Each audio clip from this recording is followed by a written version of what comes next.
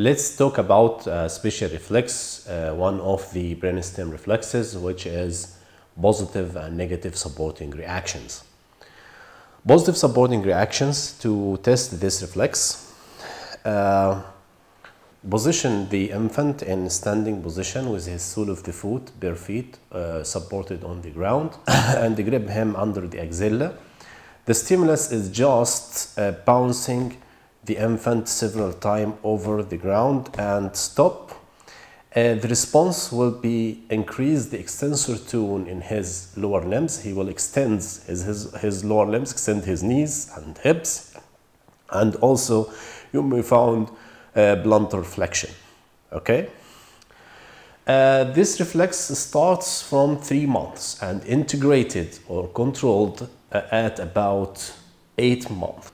When controlled at this period, just positioning the infant in a standing position like so, the response will be extension of both limbs. Okay.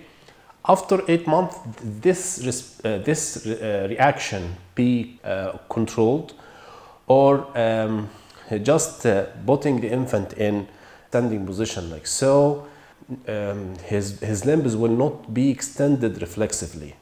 He will be able to flex his limb reciprocally and to walk. Okay, so this reaction converted from being a positive to negative reaction.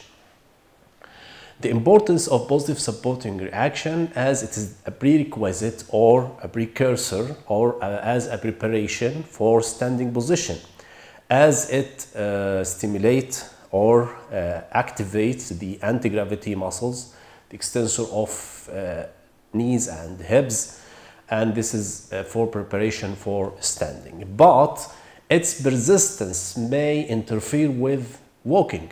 Okay, as in walking, the subject has to extend one limb and reflex the other. If the positive supporting reaction is still persistent, this will hinder the subject from flex and extend his lower limbs reciprocally. Okay.